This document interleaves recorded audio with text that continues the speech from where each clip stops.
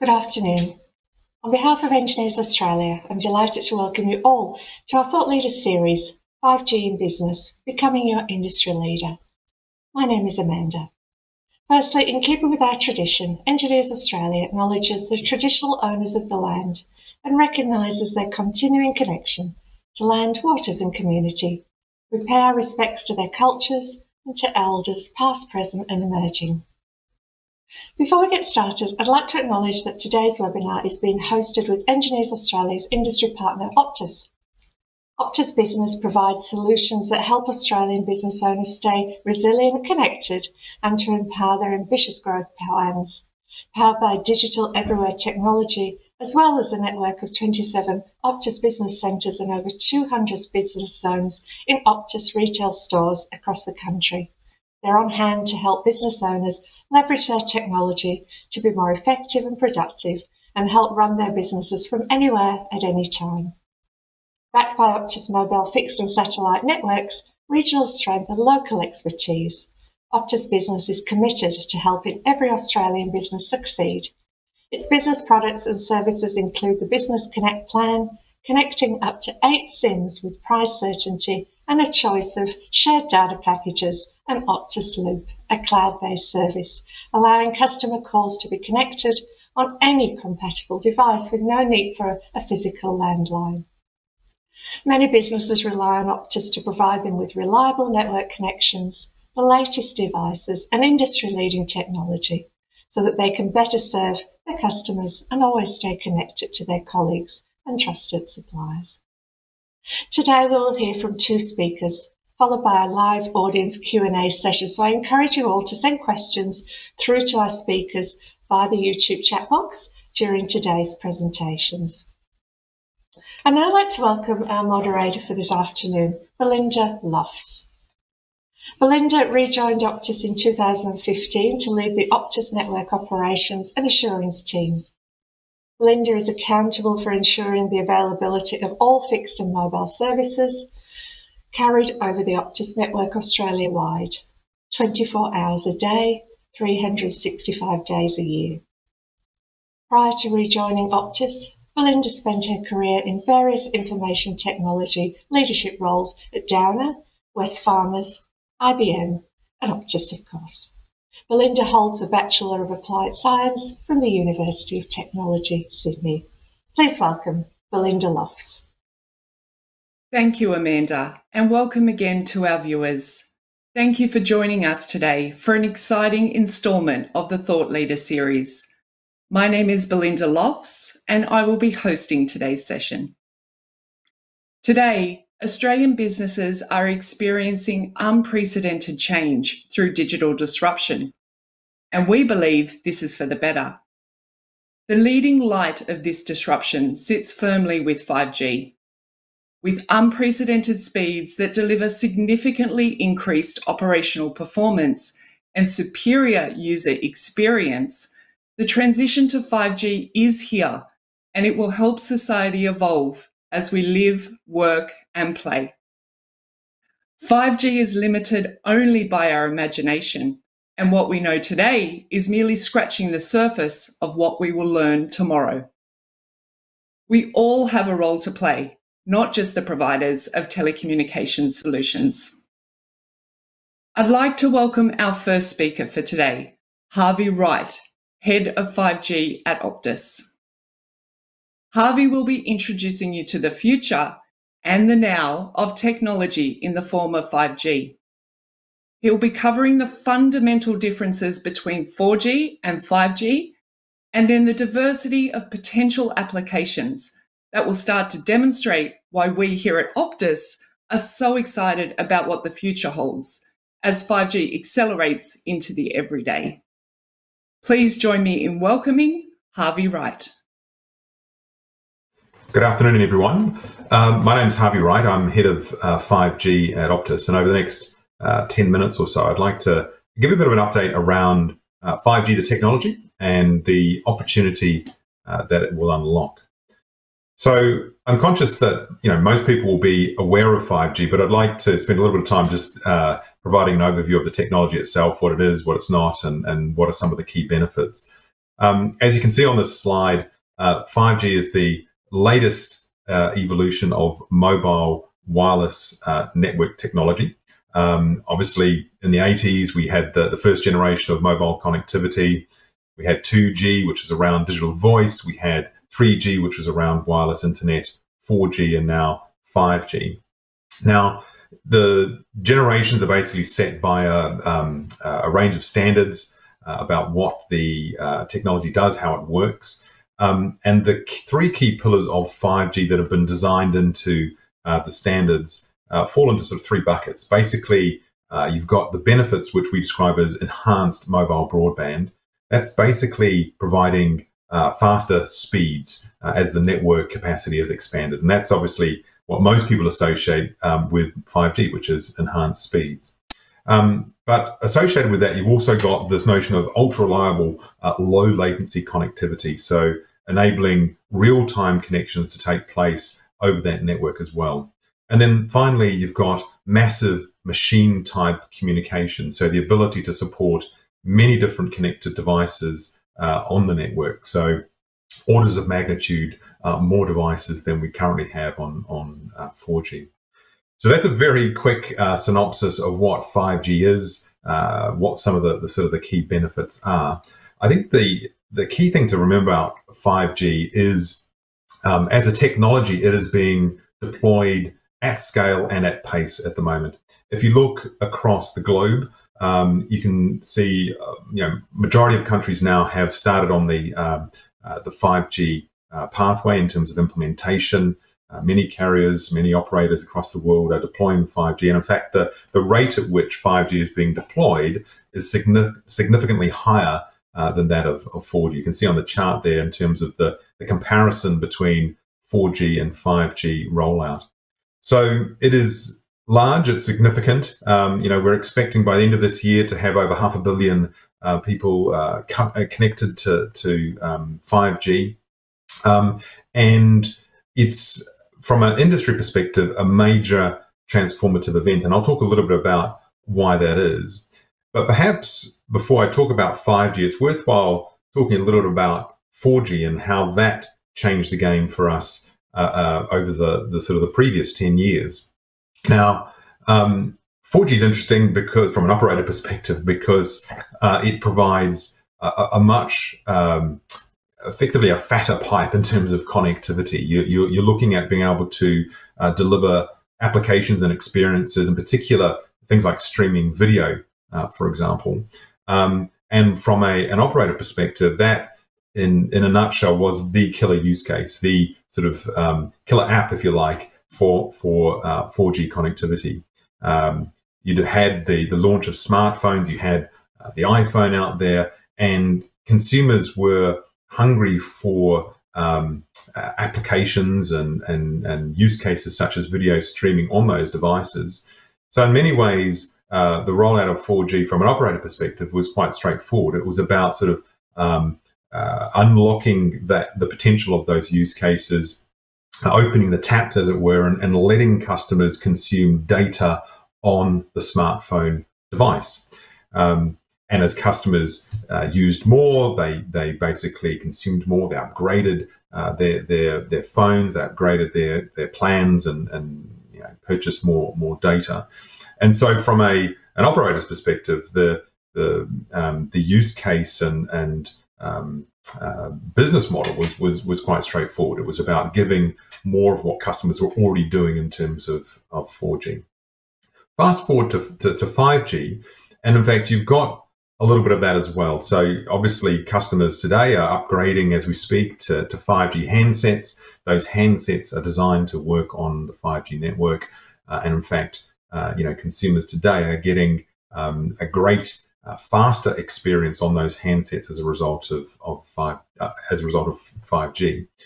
So that is not the end of the story, though, because what we've got with 5G is a range of different capabilities that we don't have in addition to speed. The most obvious is the idea of ubiquitous low latency connectivity, and coupled with technologies such as edge compute, for example, or artificial intelligence, all of a sudden you've got a much richer ecosystem of applications and use cases. And in fact, if I go to the next slide, and there's a lot on this slide, and apologies, the text is a little bit small to see, but effectively you've got a range of different vertical applications, which I'll talk a little bit about in a minute, each containing individual use cases. So taking one as an example on here, we've got video experience, and video experience is really interesting from a 5G perspective because in addition to being able to stream large files to customers on the go, there is an ability to also do a lot of graphics processing in the cloud. So today, if you want to run something like a VR experience or do something like gaming, you've got to have a very powerful console, a very powerful computer, potentially a very powerful smartphone device, and that comes with the need for additional battery and cooling and so on. With 5G, because you're able to do a lot of that processing in the cloud, it takes a lot of the pressure off that end user device. And all of a sudden, being able to render images in the cloud and stream them to a relatively dumb or thin device becomes possible. So within video experience, all of a sudden, you can start to talk about things like 360-degree live sports broadcasts, for example. You can start to have things like immersive shopping experiences where you can use AR or VR to sort of view the product itself. You can have video conferencing like this, but done at a more immersive level where I would be in 3D and would be in a virtual room. So all of a sudden, being able to have that layer of connectivity, that low latency connectivity coupled with the power of cloud compute opens up a range of different use cases. And the ones that, from an Optus perspective, we're really interested in are things like reinventing core connectivity. And you'll have seen some of the products that we've launched, such as the wireless broadband products. So being able to provide an alternative to NBN connection through to embedded type connectivity in specific devices, such as, say, consoles or TV. Gaming is a big application for 5G because, again, you've got that low latency connectivity, so being able to game on the go, cloud gaming, which is a really interesting use case, really interesting sort of technology, very much unlocked by 5G. Consumer IoT, as I mentioned at the beginning, the idea of 5G is it supports a much greater density of connected devices. So all of a sudden being able to connect sensors and wearables on the go becomes a great opportunity. Video, I've already spoken about. So those from a consumer perspective are the territories that we're really interested in. From an enterprise perspective, again, AR, VR becomes an interesting use case, but in this situation, it's about providing remote support or remote training for workers. Or remote monitoring of services.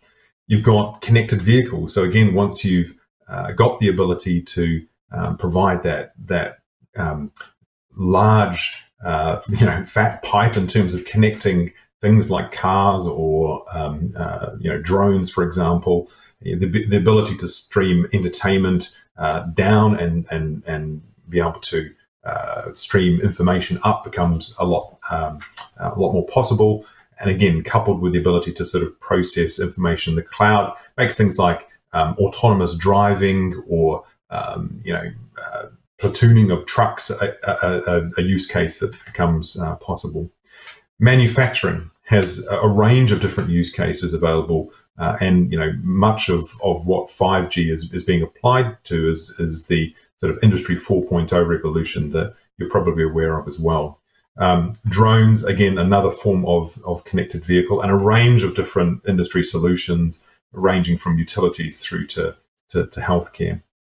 So I suppose the key takeaway here is the fact that rather than one single use case focused on a single type of application in the form of a smartphone, with 5G, you've got a much broader frontier, a much greater diversity of potential use cases that it opens up. Now, that is a great opportunity, but it's also a bit of a challenge, because from an operator perspective, being able to pick winners and place bets becomes a little bit more complex.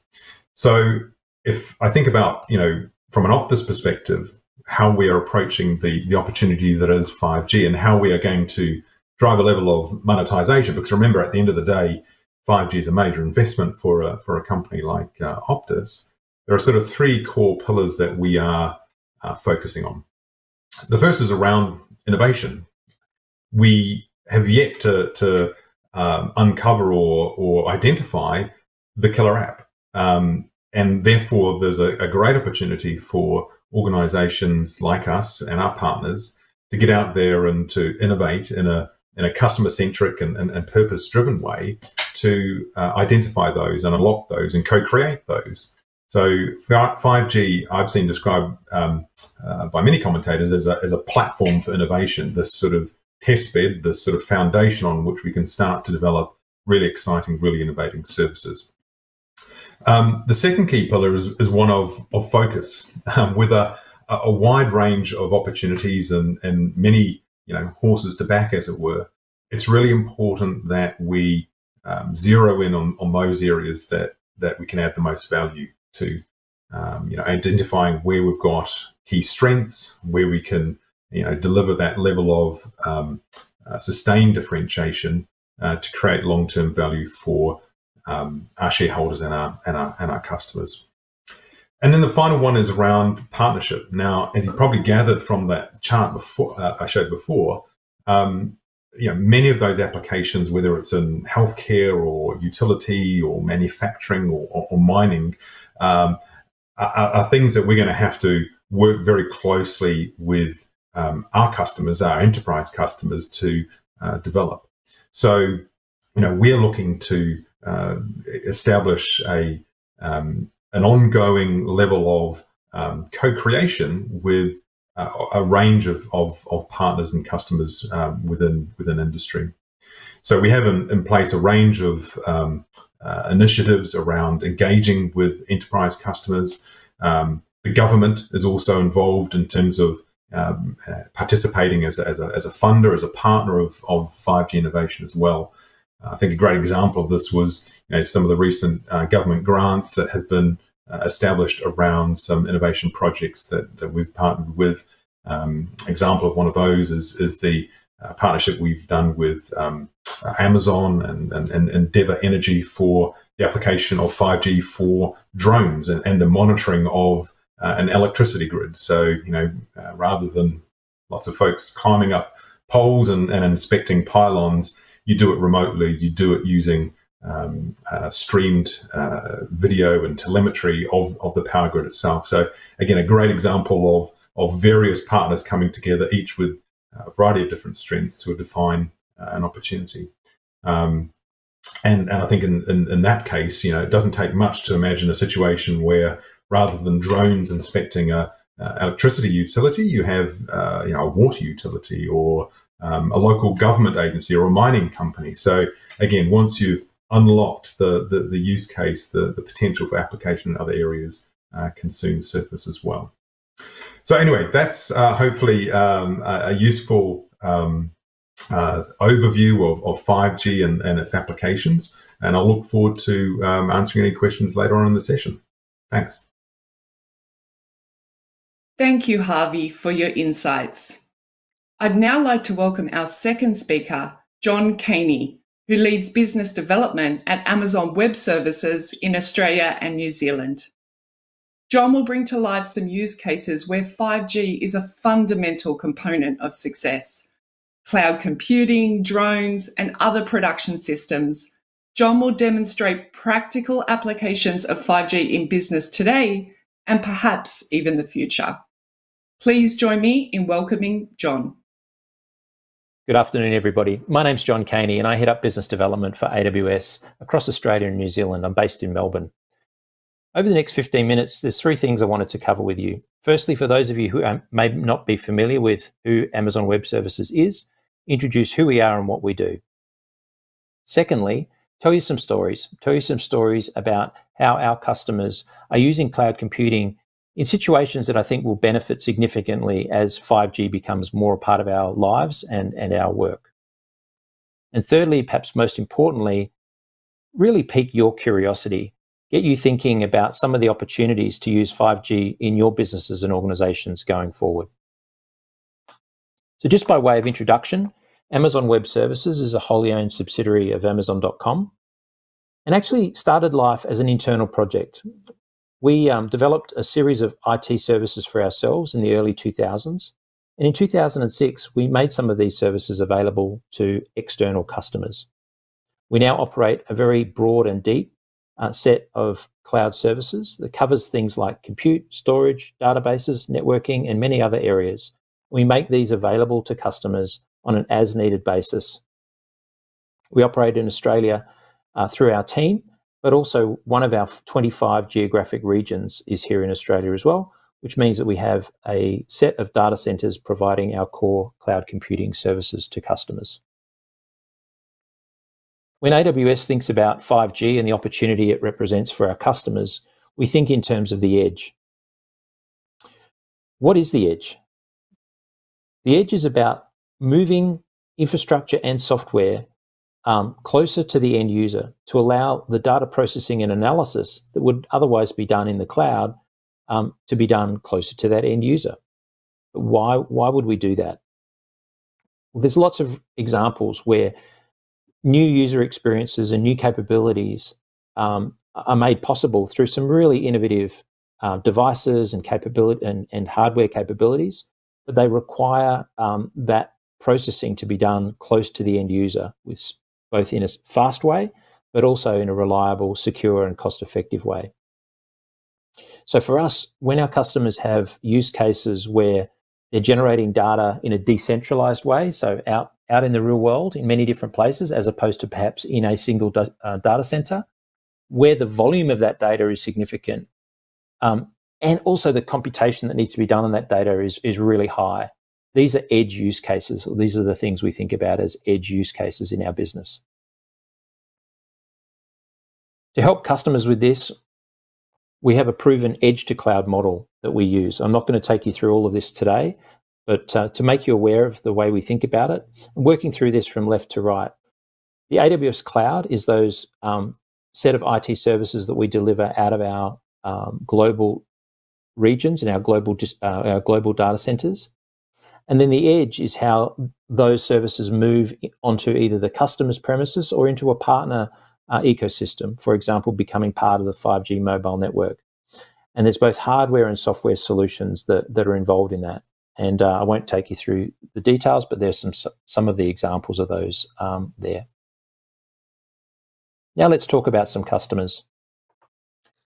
I've got 4 examples to give you, and I'm not going to be able to do justice to any of these in a short presentation like this. So I'd certainly encourage you to do your own research on these companies and examples. There's plenty of further information available out there on the internet on all of these. The first I wanted to talk about is a homegrown example. The company is called BigMate. They're a Brisbane-based technology company. And BigMate are specialists in IoT, telematics, and machine vision. And in particular, their focus is around workplace safety. They have a product called Warnie. And Warnie is very innovative in the way that it ingests video streams, typically coming from a customer's CCTV network, and uses machine vision to do some really, really interesting things. First of all, it detects the various objects within that footage, whether that's people, machines, equipment, and allows the customers to do a whole lot of interesting things with that information. In particular, establish some thresholds. For example, there are many workplace safety requirements now to provide a certain proximity around different types of equipment.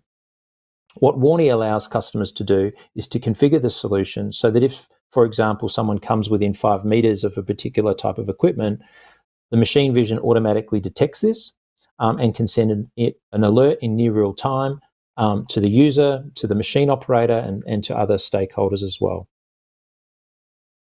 So what does 5G represent in terms of the opportunity for a product like Warnie? Well, first of all, CCTV is to a large extent either hardwired or reliant upon internal Wi-Fi networks. So 5G represents a huge opportunity for these solutions to become far more mobile, to become far higher resolution in terms of the quality of the imagery that's being done, but also as 5G also includes the opportunity to compute and to perform analytics close to that edge, to deploy more of that either on-site or near-site through the 5G network itself.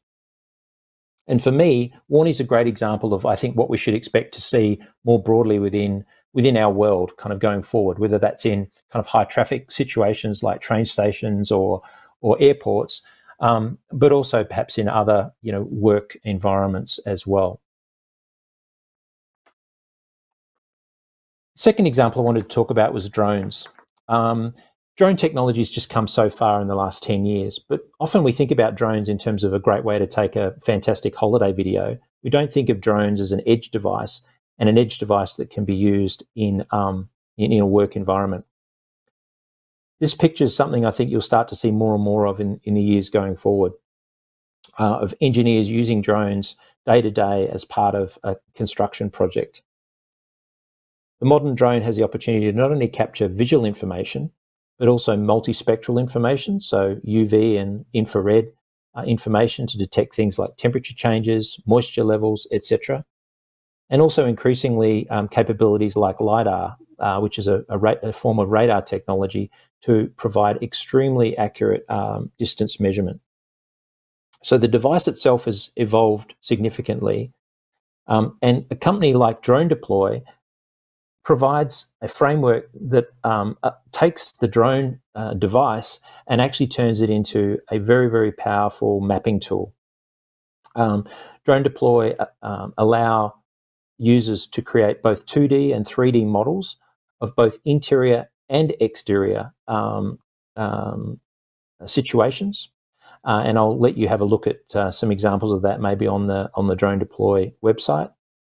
For those in the construction industry, the ability to actually do both an internal and an external flyby of a construction site and capture very, very accurate information allows you to do not only site surveys, but things like monitor construction progress, do site safety reviews, and many, many other things as well. So thinking of the drone as a really powerful edge device and thinking about the applicability of 5G, once again, increased connectivity of the drone, much more opportunity for higher resolution information. As I say, not just visual, but many other types of information that the drone can collect, and the opportunity to perform more of that computation either on the drone itself or near the drone through the 5G network. And it's not just drones that are getting the technology. RealWear's a great example of where wearables are headed. Now, this device, as the hard hat would indicate, is industrial grade. More importantly, it's equipped with cameras, microphones, headphones, and a heads-up visual display that you can see over the wearer's right eye there. These types of wearables are going to open up a huge opportunity to rethink the way we do work. Whether it's the service technician that's able to access, technical schematics, service history, service information in a hands-free way to allow them to address their field requirement. That's one set of use cases. The other one that's really interesting, particularly in the time of COVID, is a remote inspection capability. So think of someone on site. Maybe it is a service technician that's working on site, but this type of wearable also allows someone remotely to connect into that, either to observe what that, in this example, a service technician is actually seeing and doing, but also potentially to direct that person to look for particular things or try certain things. And this is applicable when it comes to auditing requirements, workplace safety reviews, etc., etc. This is still in its infancy, but 5G makes these types of applications far more reliable, far higher quality, And you should expect to see this type of thing also going forward. Last but not least, a little bit of fun, but also I think a really powerful example is Shot Tracker. Shot Tracker have developed a really interesting platform for basketball. They use a sensor-based technology to track not only all the players on a basketball court, but the ball, or in the case of basketball training, all of the balls on the basketball court. And using this information, which is captured in a huge amount of detail, it allows them to generate the statistics and the analytics that are both useful for coaches, for players, but also for broadcasters and fans. And this actually has been built using 5G technology. I think it was originally built with 4G technology, and you can see the difference or the additional quality that Shot Tracker has been able to add by using 5G technology if you just have a look on their website. But they are using a combination of analytics within the 5G network, but also taking that data back to AWS to do additional analysis and as I say, integrating with broadcasters, etc., etc. So it's a bit of fun, but it also points the way to the future in terms of the opportunity to use this kind of sensor technology in many other industries and many other settings. So, for example, if it wasn't basketball players and basketballs we were tracking, but maybe equipment and materials moving around a work site or moving through an organization or moving through a supply chain, not only knowing where things are from time to time, but actually being able to track things in real time. I think this type of technology really shows the way of the future. So hopefully those examples have piqued your curiosity and stimulated your thinking. As I say, lots of information out there on all of these examples, but if there's something we can do to assist you with any of the things we've talked about, look forward to that, and looking forward to the Q&A session. Thanks very much. Thank you, John. What a great set of use cases. I am going to take the opportunity now to ask a few questions of our panelists. And my first question is for Harvey. Harvey, you referenced the federal government's 5G innovation grant, and you shared a really good example of drones monitoring electricity grids. It brought to life how one use case could inspire many others. Can you share a few more examples like the application in utility and mining that you spoke about? Yeah, sure. Thanks, Belinda. I think the example that I provided there was useful because, like you say, it did illustrate how one single application, once developed and once solved, could potentially be applied to multiple different industry verticals. But I think it's also interesting because, for me, it demonstrates the combination of technologies that you're likely to see in terms of some of these 5G use cases. 5G, at the end of the day, is an enabler, and customers are not going to necessarily buy 5G per se. They're going to be buying the services that it unlocks and enables. So in the case of that drone example, you've got a number of things going on. You've got the connectivity, so the high bandwidth, low latency connectivity that 5G provides. That allows someone to control the drone, for example, in real time. But at the same time, you've got the ability to stream a lot of information back into the cloud, as John was sort of talking about, to process it. So, for example, it doesn't require someone to be able to work out whether a pylon is broken or not. You can use visual recognition and artificial intelligence to work that out for you if you have a computer powerful enough. And the great thing about 5G is that because of the low latency, because of the high bandwidth, all of that processing can be done in the cloud. So you've effectively got the power of a supercomputer in terms of that small device, that end user device, that drone that was actually out there and doing the inspection. So, I mentioned the idea of a local council. So again, if you're any sort of organization that has assets that need to be monitored or tracked or inspected, and a wide variety of different industry use cases there, then that particular use case has definite application. Mining similarly as well. You've got the situation where you have lots of infrastructure, significant levels of risk, and therefore the need to sort of manage and monitor that.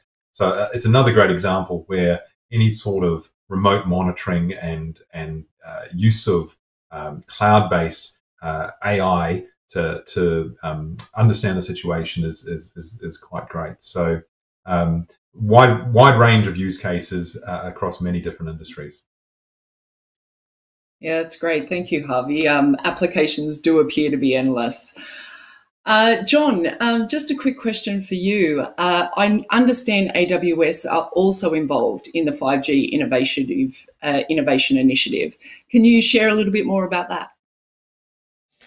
Yeah, so maybe just picking up on what Harvey's been saying about the work with Endeavour Energy. So Optus and AWS obviously working together with an AWS specialist partner called Unleash Live. They're a Sydney-based company with offices also in the US. And they really bring that expertise around machine vision and getting the data back into the cloud and doing the analytics that Harvey was talking about. And in terms of the AWS services back on the cloud, there's a few of our services that are key to that particular example. One is a service called Kinesis, which is a high bandwidth data streaming service that allows you to get the data from a device like a drone back to the cloud. And then Unleash Live are also using our storage service, which we call S3, as well as our Elastic Compute service to do that high computational work back in the cloud. So so it's a really, really great local example of us working together around a 5G use case. Oh, that's fantastic. And John, while I'm with you, I was particularly taken by the wearables use case from realwear.com. It's a good example where wearables that traditionally may have been seen as a consumer solution are very much applicable in the enterprise space as well.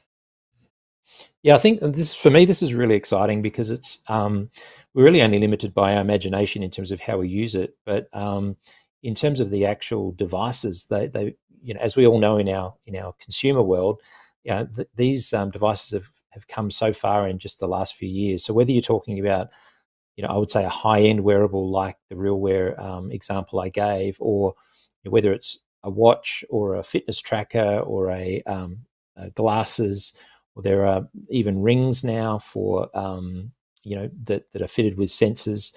The range of devices is really has expanded significantly and continues to expand, and that's before you even get into specialist devices, whether that's medical monitoring devices, etc. So two things. One is, there's a huge range of options in today and going forward. Secondly, many of the devices which you would otherwise think of as a consumer device can be repurposed for enterprise use cases. So, and we've talked a lot about drones, but a lot of the drones in use today in enterprise use cases, they're commercial drones. They're drones that you would go and buy from a regular retail store and use solutions like Drone Deploy I mentioned as a way of actually turning it into an enterprise device, if you like. So lots going on in that space. Yeah, absolutely.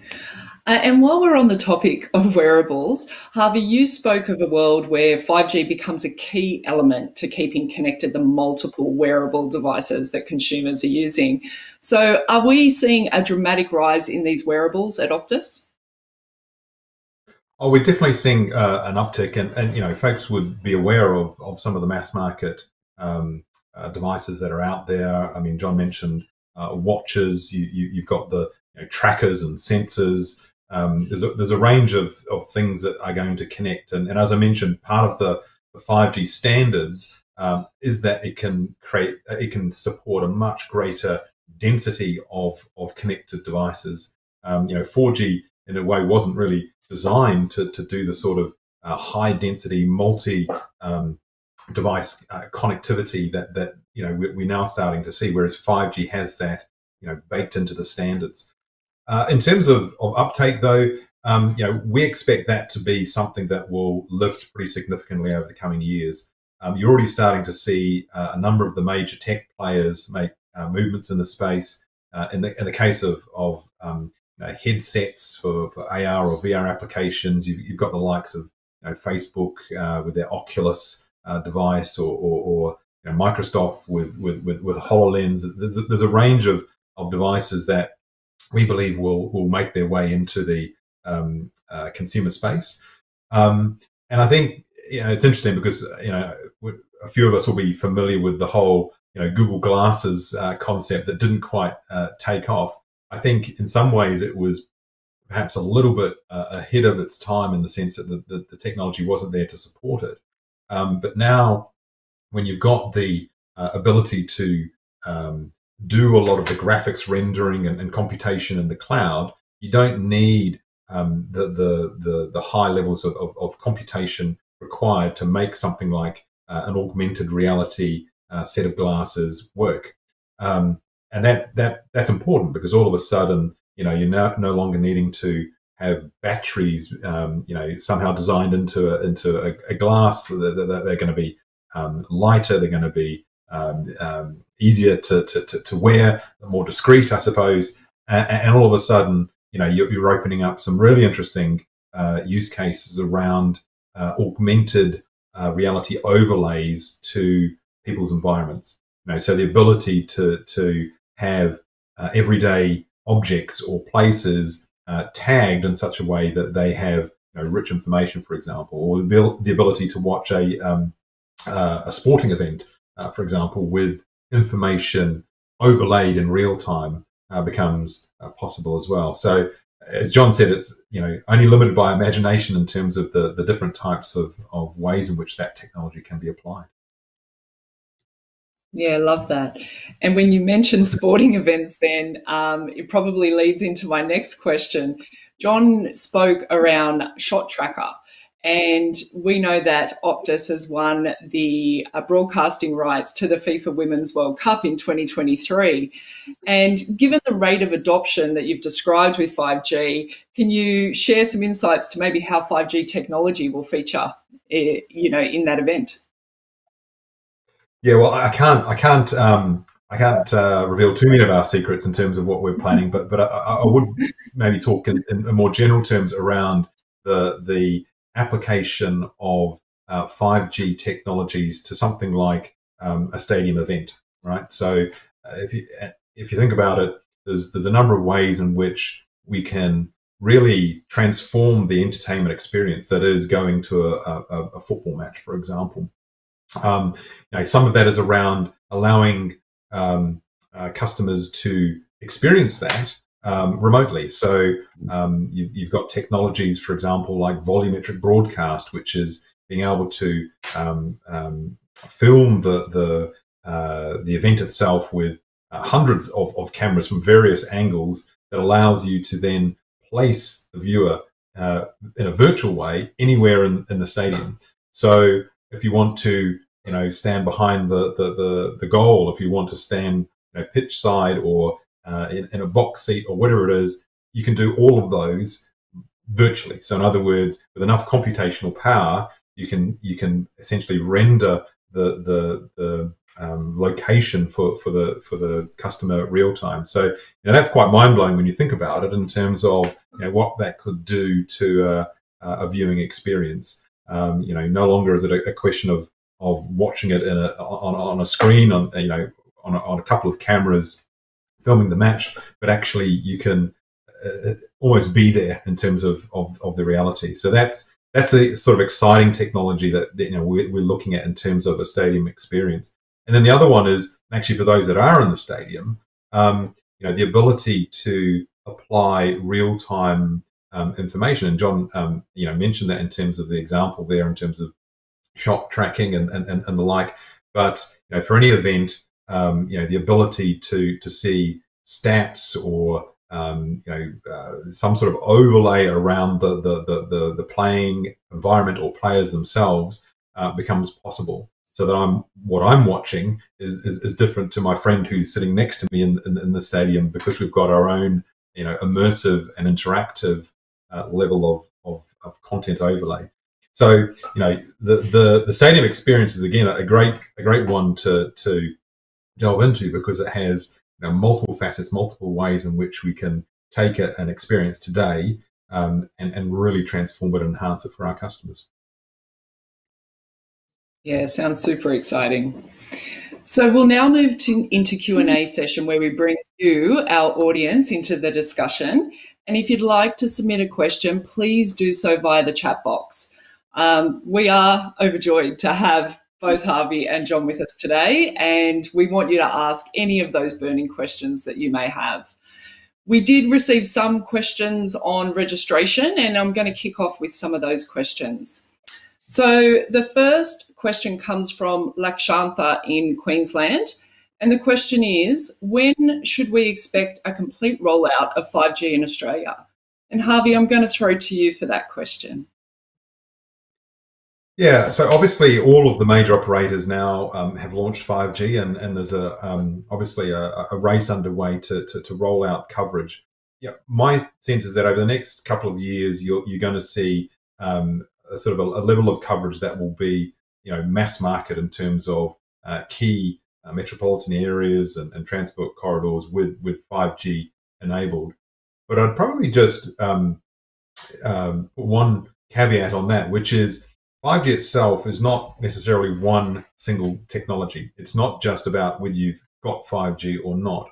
5G itself is based, or any wireless technologies itself are based on different spectrum bands, and these bands provide different conditions in terms of both range of coverage as well as capacity. And most recently, in Australia, there's been an auction around what we term as millimetre wave band spectrum. So this is very short wave spectrum, super high capacity, super high speeds, but low in coverage in terms of ability to propagate from the tower.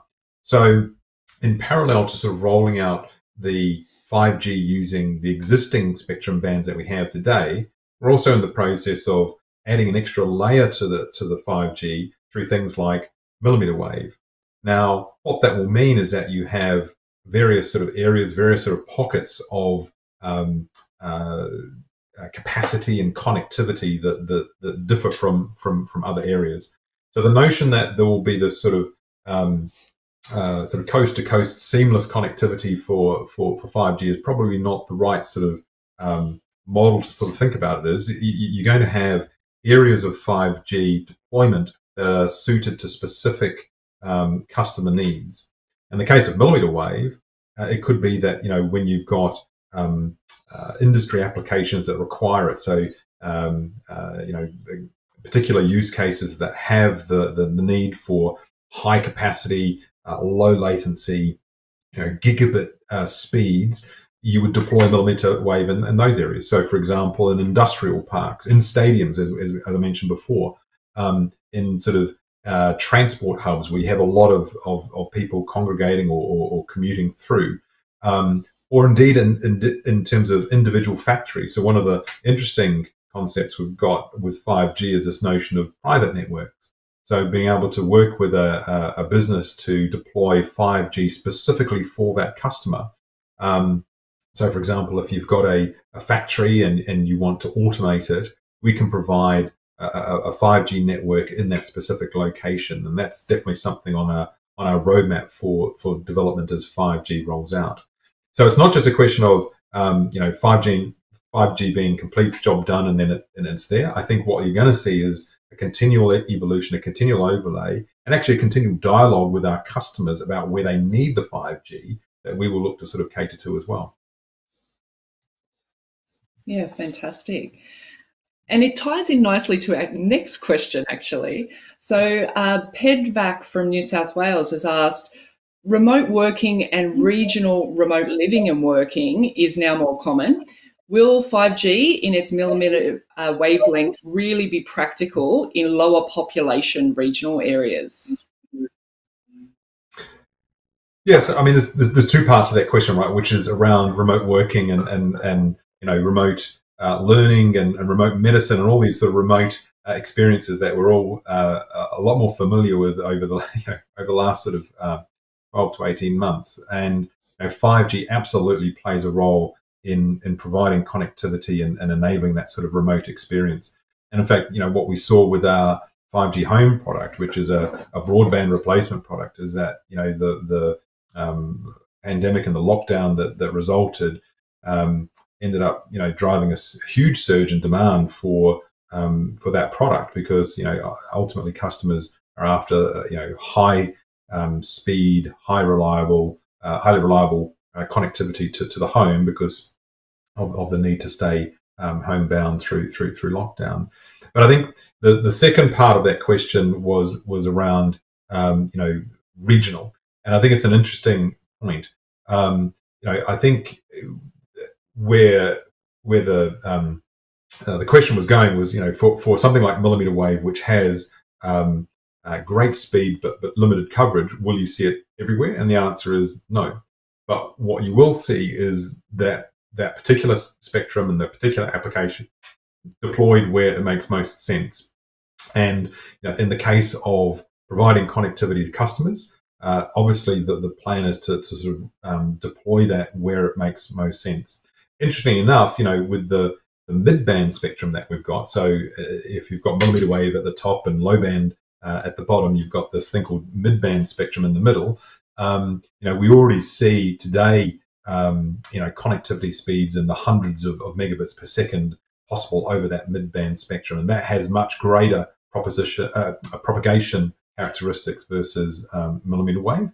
And so for a typical home user, be that in metro or regional, something like a mid-band based solution would be suitable. That's great. Thanks, Harvey. The next question comes from Rasa Singham in Queensland. Will Wi-Fi 6 and 5G coexist or complement each other in indoor and outdoor environments? Yeah, so I can have a crack at that one. So Wi-Fi 6 is the latest iteration of Wi-Fi technology, which I'm sure everyone is quite sort of familiar with. And in many ways, it promises similar benefits to 5G, in that it's designed for high speed, high capacity, low latency.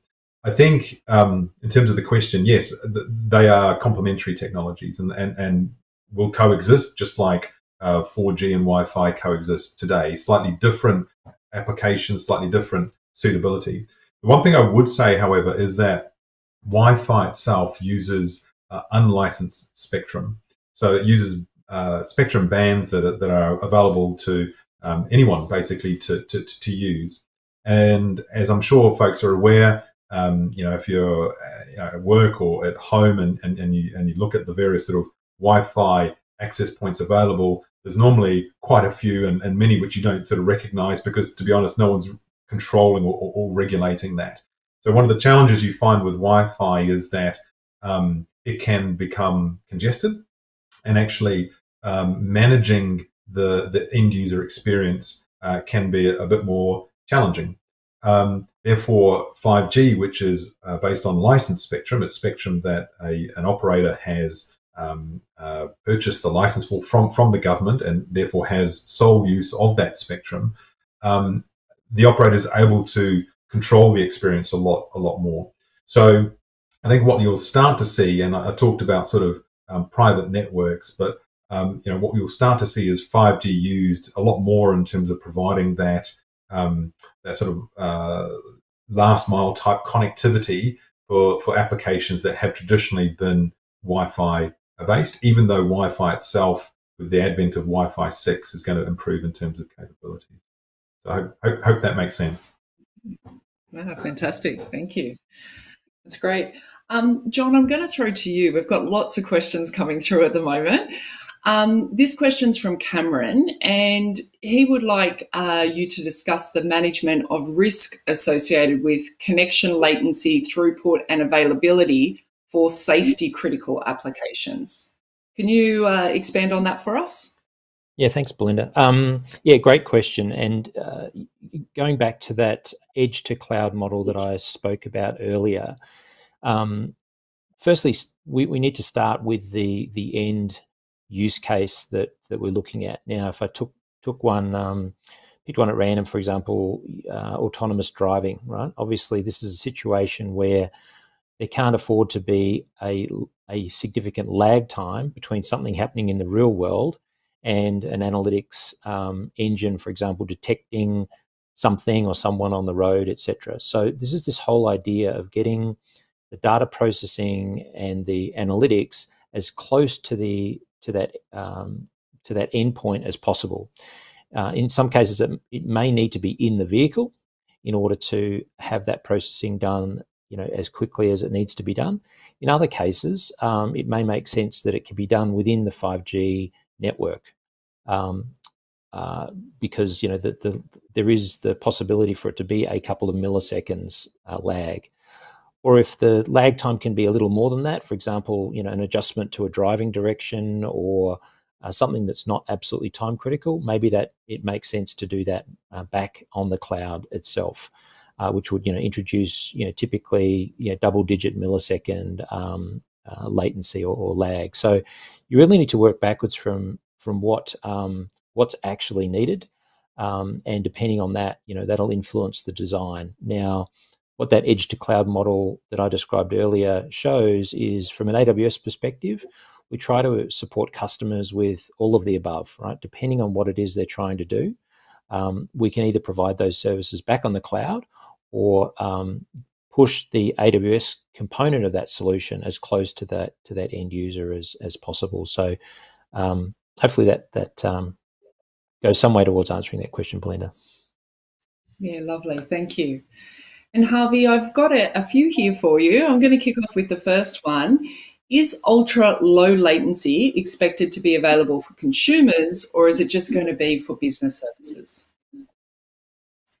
No, both. What we are doing at the moment is rolling out 5G in a couple of forms. And again, maybe just to sort of talk about some of the different underlying technologies. The 5G that is present in the market at the moment is called non-standalone. So it actually leverages the 4G layer for things like signaling and the like, and then 5G for the connectivity. But one of the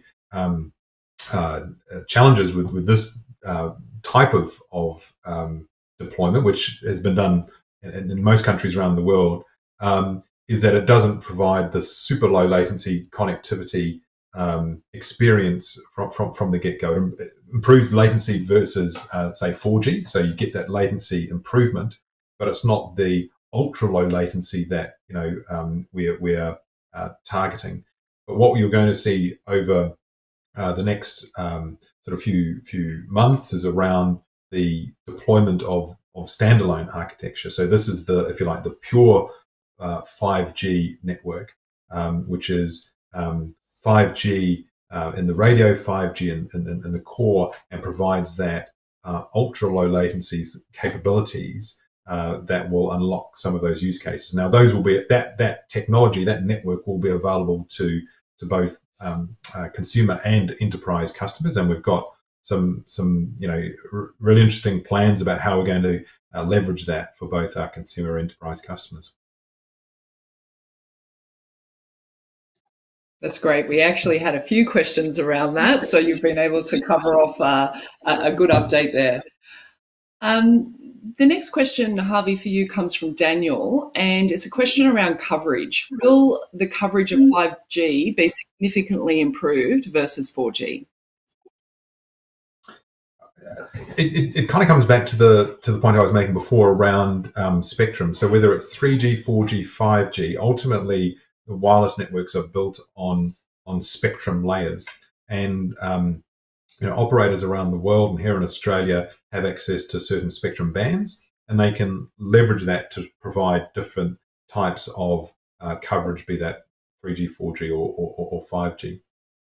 So I think the simple answer is that 5G itself won't per se provide greater coverage from a technology perspective, but it will definitely enhance the experience where you do have coverage, because from an operator perspective, what we are doing is sort of switching out the various sort of spectrum layers over time. So utilizing the spectrum that has been traditionally 3G or 4G and effectively replacing it with 5G. So the physics, if you like, the amount of coverage that you get on a given mobile tower is not necessarily going to change, because the spectrum basically defines that in many ways. But the performance of that spectrum is going to improve. And some of the enhancements around 5G, and including the ability to dynamically share that spectrum and to aggregate that spectrum, will actually really enhance the experience that customers are going to get. So I don't think we should think about 5G as providing this massive step change in overall coverage. It's more around the performance of the network where you've got it, and delivering those extra use cases using those enhanced capabilities. Okay, fantastic. John, I'm going to throw to you with a question here.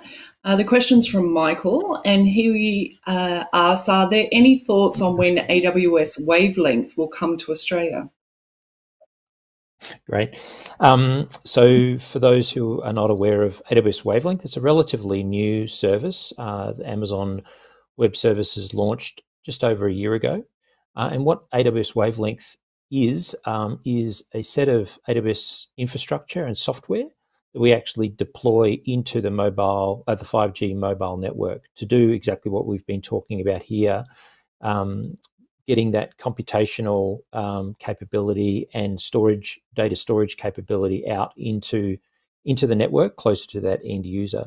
So at the moment, AWS Wavelength is only available in the United States, Japan, and South Korea. We are obviously considering other countries, so we don't have any date at the moment where we're planning on launching it in Australia, but certainly, we're certainly looking to expand AWS Wavelength beyond those three countries. Oh, fantastic.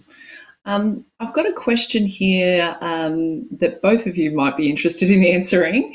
The question is from Ganesh, and he asks, are all the use cases mentioned so far require QoS? What is the status of QoS in 5G? Yeah, I mean, maybe I can sort of kick off and just talk a little bit about 5G and QoS. So one of the benefits of 5G, and in fact the standalone version of 5G that I was talking about before, is that it allows us to define certain layers or slices of networks. So network slicing is a term that folks may have heard. And a network slice basically allows us to configure a network in a particular way to cater to the specific needs of an application. So for example, if you've got something that requires low battery power, for example, but high coverage. So an example of that would be a sensor. So if you've got lots of sensors on a farm, for example, they don't need much connectivity, but there's lots of them and they need to have their batteries last a long time, then actually you can define and configure a network slice that is catered to that specific need. And therefore, if you're the farmer in that case, you can actually get access to or purchase, if you like, that slice of the network. And at the same time, if you want, for example, a slice that's geared around gaming or video that requires high upload and download, in the case of gaming, say, and low latency, well, then you can have a separate slice that sits on top of that. So there's some really interesting opportunities that open up as a result of 5G and orchestration that sort of exists within the network to deliver these slices. So you're going to hear more about that concept of slicing as standalone networks are rolled out over the next sort of coming months. And we're looking forward to working with partners to identify what those particular use cases are, because in many ways it really changes the model for us as an operator. You're not sort of selling a one-size-fits-all network. You're coming up with what is a highly tailored version of that network, a highly customized version of that network for individual use cases that can cater to different customer needs. I think from my perspective, the key thing there is in years gone by, you were either connected to the network or you weren't. And as Harvey's just explained, I think we're moving into a world where the options for customers in terms of the way they connect is expanding, and even within 5G, many options even within that 5G technology. And so when we think about quality of service, the temptation is we use kind of the average of averages rather than think about the specific use case or use cases and understand, what does a high quality of service mean for, to use Harvey's example, collecting a very small data packet from a farm sensor every 30 minutes versus needing to stream, ultra high definition video in real time, between sites or something like that. So quality of service is something that we need to be thinking carefully about from a use case perspective, and then using the options that are now available to us versus just, you're connected or you're not connected, as we were many years ago, to build not only solutions that meet the requirement, but are also cost effective for the use case as well, and the economics of that all works. So lots of choice for people going forward. That's great. Thank you both for the answers to that question. Harvey, one for you, and this is actually one that I'm very interested in knowing more about too. How is automated driving going to be enhanced with 5G technology? Yeah, it's a good question, and we hear a lot about autonomous cars and vehicles as a sort of a typical use case, and it's maybe worthwhile just sort of unpacking a little bit how 5G intersects with that. So again, just to sort of reiterate, 5G provides us with this high capacity, high bandwidth, high speed and low latency connectivity. And by the way, when I say latency, just for those that aren't aware, latency is effectively the time it takes for a signal to sort of do a round trip. So if you've got a lot of lag, so if it takes a lot of time for the data to go up and back, as it were, then it is problematic for things that require high degrees of responsiveness. So if you're, in the case of the autonomous car, if you're trying to drive a car remotely through some form of remote driver, having a half a second delay is going to end in tears, because all of a sudden you don't have the reaction that you need in order to control that car safely. So the advent of that sort of low latency connectivity, coupled with, as John sort of explained, this huge opportunity we have around edge cloud and cloud compute, allows us to then do some clever things as it relates to those vehicles. Now, the sort of two broad use cases. One is around the sort of the management and control and tracking of the vehicle itself. So again, if you're wanting to do clever things in terms of collision prevention, for example, and you need to be able to understand what information is being captured by the cameras and to predict particular scenarios, particularly the unusual sort of edge case scenarios, you need a lot of compute power. And you can either do that on board in the car itself, or you can do that in the cloud. And when you've got 5G connectivity, it allows you to do that in the cloud. So again, it sort of takes the pressure off that end device, in this case, the vehicle, and do that sort of processing in the cloud. The other use case that we've seen around autonomous vehicles and driverless cars is actually the other way around. It's actually putting content and streaming into the car. So if you relieve the driver of needing to drive the car, then the question is, well, what are they going to do? They've got a lot of time on their hands, and in-car entertainment and in-car interactivity becomes a lot more relevant. So again, if you're looking to stream large volumes of video, for example, on the go, then something like 5G is going to unlock that as well.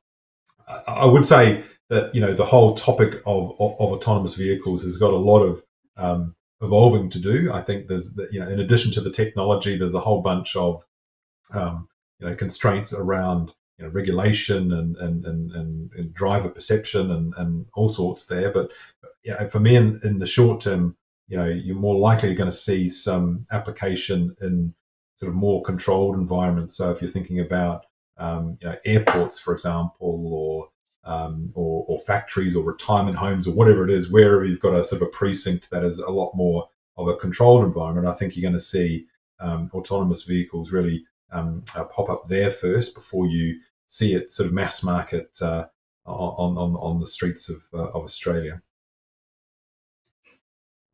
The small trial areas first. Exactly. Yeah. Very good. Great.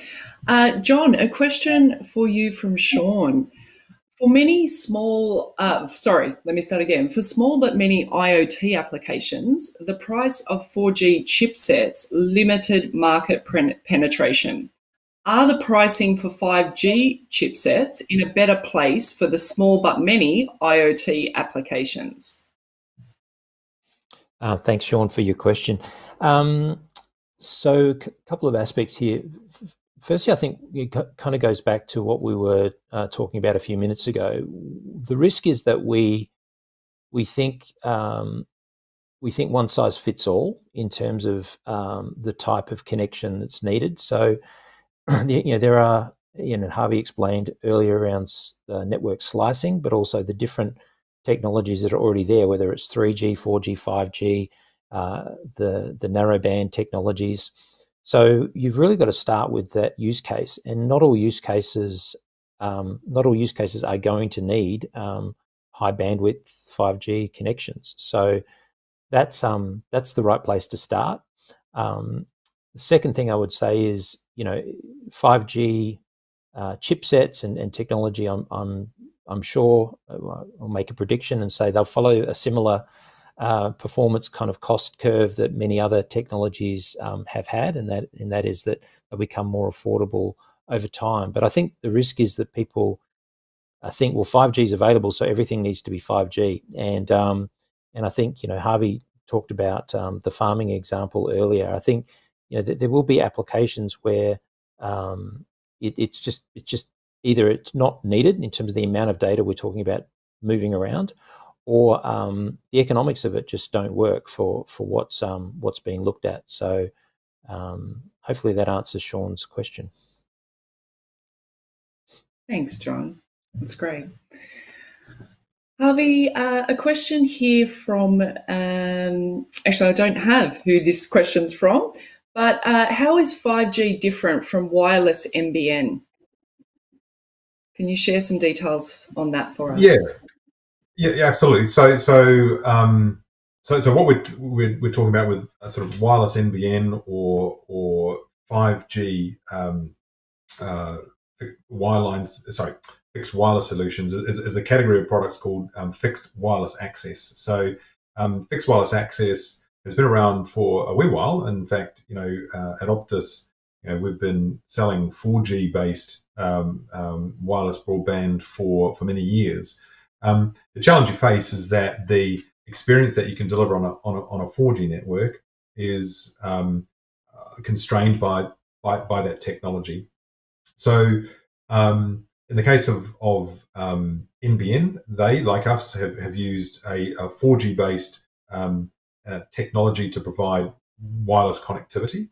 5G allows that to be enhanced, and what we've seen in the case of the Optus experience is, whereas previously on 4G, you'd be getting, speeds of 10, 20, 30 megabits per second. When you do that same experience on 5G, you get much faster speeds, and you're talking about hundreds of megabits per second. And the reason for that is 5G unlocks different spectrum bands. So going back to the point I was making previously around spectrum, in Australia, we've got access to what's called the 3500 megahertz spectrum, and that is a mid-band spectrum band that provides decent connectivity capacity and decent coverage. And what we've rolled out to date with our 5G home product has been based on that 3500 megahertz spectrum. And because the spectrum is essentially empty, it hasn't been used for 4G to date, and because it's a wide spectrum band, like I say, you can start to deliver some speeds that I think from an average home user are much more fit for purpose. So, for example, as we all know now, working from home, the expectation is that you need a 50 megabits per second, 100 megabits per second connection minimum, particularly if you've got multiple end users in that household. What's interesting is that the fixed wireless access evolution will continue, because millimeter wave then provides another technology that we can deploy for that particular use case. And so whereas today on using mid-band spectrum, you've got fixed wireless access providing hundreds of megabits per second, with millimeter wave, you can do gigabit connectivity. So all of a sudden, the experience takes another step up in terms of performance. So the exciting thing about 5G is that you will continue to see this sort of evolution, and whether it's mobile connectivity or fixed connectivity, you're bound to see improved performance over time from this technology. Yeah, fantastic. A question from Alan, and Harvey, I think this one might be for you. Given the higher frequencies used in 5G, will there be a need for more base stations to maintain coverage? So again, it's a good question, and I think it relates again to the use of different spectrum bands. And the way I've heard it described, if you like, is a layer cake. You've got low band spectrum, which forms the sort of the bottom layer of the cake. It's wide, but maybe a bit thin in terms of you've got that coverage, but you haven't got the capacity or the speed. On top of that, you've then got the mid band spectrum that provides improvements in terms of capacity and speed, but the coverage is not as big as the low band. And then at the top of the wedding cake, if you like, you've got this millimeter wave, which provides super fast speeds and great capacity, but has very limited coverage. Now, as an operator, you're looking to deploy all of those in a combination that makes sense. Where you need coverage but not much capacity, you can use low band. Where you want super high capacity, super high speed, but not much coverage, you can use millimeter wave, and then mid band somewhere in between. So the question around sort of the number of towers kind of relates basically to how and where the technology will be deployed. So in the case of millimeter wave, if you put millimeter wave on every mobile tower across Australia, you wouldn't have end-to-end coverage from any operator. Again, it's just the sort of the physics of the spectrum means that it can only go so far. So if you want to provide that what's called densification or fill in the gaps with that millimeter wave coverage, you're then going to have to look to deploy additional sites in additional areas. Now, from an operator perspective, what that means is that we have to work out where millimeter wave is most applicable, and that can include working with our partners to say where it's most required, and then looking to sort of deploy that. And the natural places that you're going to start are the areas that have the highest usage, because remember, millimeter wave has that high capacity. It's a very fat pipe, if you like, so you can fit a lot of users over that connection. Where you've got the need for super low latency. So again, imagine a stadium full of spectators. You'd want to connect them all at the same time. Well, again, millimeter wave, great opportunity to create that capacity and speed for those sort of multiple users. So it's going to be a little bit of a mixture. It goes back to the point I was making before, to think of 5G as being a single, sort of homogeneous layer of networks, probably not correct. You're going to see deployments tailored to the specific needs of different customers and different use cases, which in some instances will mean additional towers and additional points for customers to connect. Okay, great. And Harvey, just as a follow-on and a question around 3G and 3G technology, how long do we expect 3G to remain in operation? Yeah, so as I mentioned before, the spectrum that we have is a finite resource. It's like real estate. You've only got so much that you can use, and any operator around the world is constantly reviewing how they use that spectrum to serve the needs of their customers in an optimum way. So 3G is a legacy technology, and in fact, as an industry, we're now sort of moving away from 3G and reusing, or what we term as refarming, the spectrum that has been traditionally used for 3G and freeing that up for use on technologies like 5G. So that whole refarming exercise is a process that the whole industry is going through at the moment, in terms of gradually refarming and refreshing that technology so that it's more future-proof and fit for purpose for our customers going forwards. Fantastic. I have a question here from David. Are there many consumer devices on the market that support millimeter wave, or are they just industrial type devices?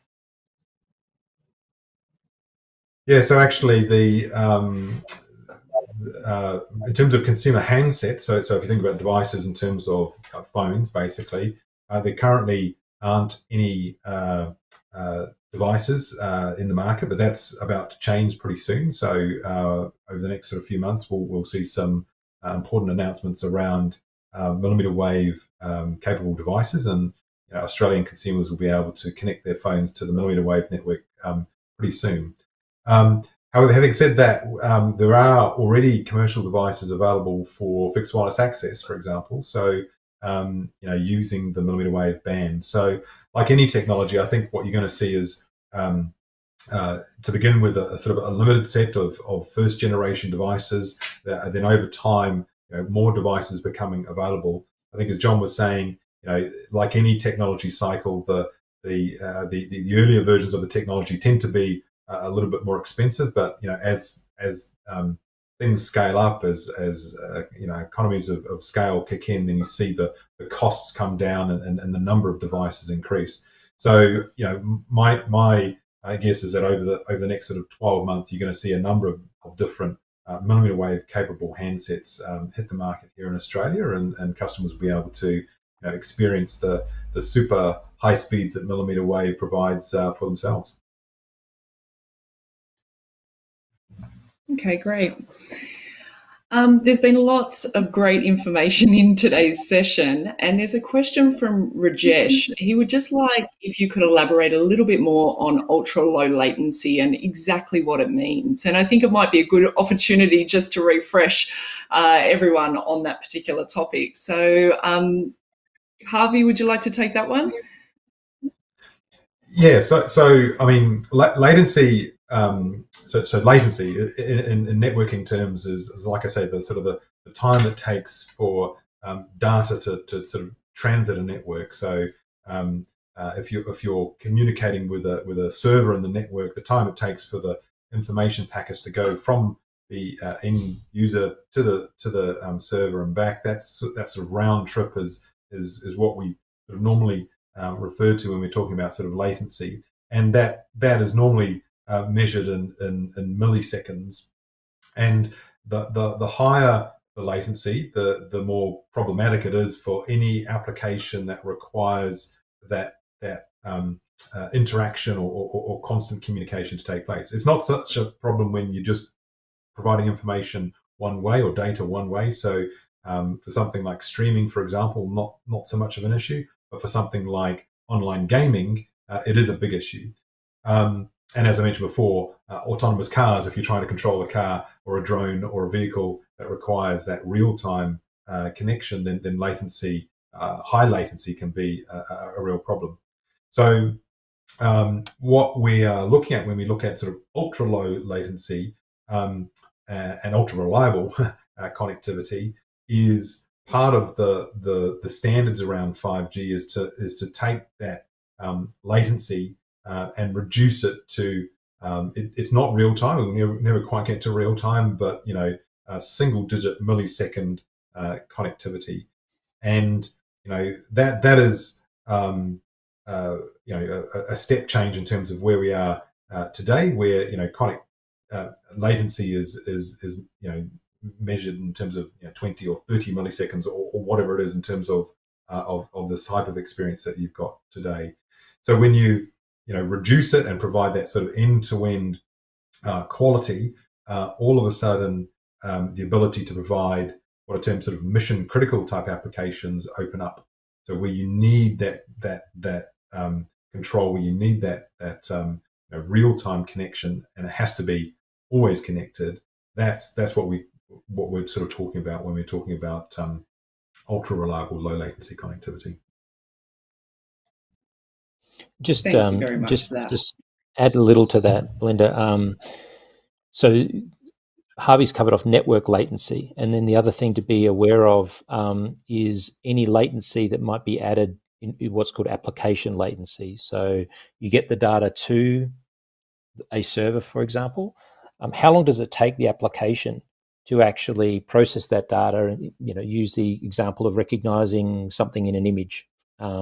How long does it take for the application to do that recognition and then work out what information it needs to send back and get that done as well? So that's why it's the network itself, but then also in some cases the need to push the data processing and the computation closer to that end user as well, as we've been talking about in this session, to reduce that application latency if that need exists.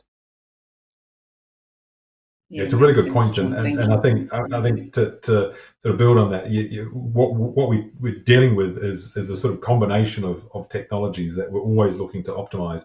Some of it to do with the type of networking technology, some to do with the application, some to do with just distance. And that when we're talking about sort of edge, much of that is to do with actual proximity. So the longer the distance that you need to communicate over, the challenges of the physics, increases the amount of latency in that. So when we're looking at some of these use cases and some of these applications, you've got to look at the whole end-to-end experience, an end-to-end solution for the customer, and look to optimize across it. So it's not just a question of necessarily 5G being the answer, but 5G in conjunction with the whole end-to-end solution that will ultimately deliver the benefits that customers are looking for. I think it's a great point from John. Yeah, fantastic. Thank you, both of you. There's been lots of great information in today's session, and we have a few minutes left. So, John, I might just ask you, do you have any closing comments, remarks that you'd like to share with the wider audience? The one thing that we haven't talked about today, which I'll just give a little bit of, again, pique some curiosity around, is voice enablement. I think one of the things that, and thinking of the audience here from Engineers Australia, the opportunity for voice is still largely untapped. When I say voice recognition and voice control, and that's something that 5G will also, it's a bandwidth constrained problem to some degree at the moment as well. So just, we haven't talked about it today. It's just something that that it isn't often thought about in terms of industrial or commercial applications. We tend to think of, the assistant, whether it's Siri or Alexa or other types of assistants, but these types of voice recognition technologies are also being deployed in enterprise applications now. So that's also something to, a really powerful set of use cases that you should think about going forward. Thanks, John. Lots of great use cases to consider. And Harvey, any thoughts from you as we wrap up today? Yeah, look, I mean, hopefully everyone has learned something about 5G today. But the thing I'd highlight is that this, like any technology, is set to evolve. And I mentioned in my presentation around the need to innovate and continue to look at different use cases and different applications. And the reality is that we're going to need to do that in conjunction with businesses, with enterprise, with key partners and technology providers. So if today's been of interest in terms of the subject, and you can see the potential application within your particular industry or business, I'd really encourage folks to sort of reach out, because I think part of what's going to determine success over the coming years is collaboration between companies like Optus and AWS, as well as individual businesses and industry groups. So I think this is an exciting area, and one that's going to provide, I think, a great foundation for a lot of innovation and value creation across the industry. But it's one that we're going to need to do together. And I think the audience that we've got here today, obviously from an engineering perspective, I suspect that a lot of folks are going to be the sort of the advocates and those folks that are evangelizing the benefits of technologies like 5G within their organization. So I'd encourage them to sort of reach out and work with us to find some of these future solutions. Thanks, Harvey. That's all the time we have for today. So thank you again, Harvey and John, for your time and your insights shared at today's session. I'd also like to thank Engineers Australia and their industry partner Optus for making our webinar possible. We'd appreciate your feedback on the program today to help us improve and plan for future sessions. So please complete a short feedback form, which is linked in the description box below. So thank you again for joining us, and we hope to see you at the next webinar.